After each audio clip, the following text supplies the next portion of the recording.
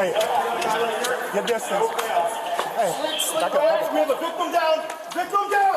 This bodycam footage released by Los Angeles police shows officers responding to reports of an assault at a clothing store on the 23rd of December. The officers are clearly on edge. You got it? You got it? Yeah. Okay. He's hitting right on the right-hand side. At the scene, they find a woman on the floor, bleeding but alive. The 24-year-old suspect, Daniel Elena Lopez, is at the end of the aisle. The officers open fire. Shots fired. 3 shots are fired with devastating consequences. Lopez is killed.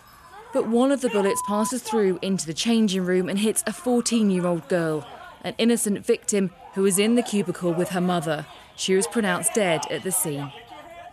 Mourners left tributes for the young girl, while the chief of police in Los Angeles described the incident as devastating and traumatic. But the force has questions to answer.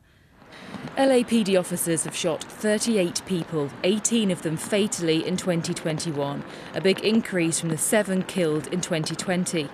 The League of United Latin American Citizens, America's largest Latino civil rights organisation, has called for change, saying, "This incident is only the latest in a rash of recent LAPD shootings involving Latinos. It's apparent that the days of shoot first, ask questions second are rearing their ugly head again in one of the nation's law enforcement agencies." The California Department of Justice is investigating the shooting. The suspect, it turns out, did not have a gun, and an innocent young girl has died.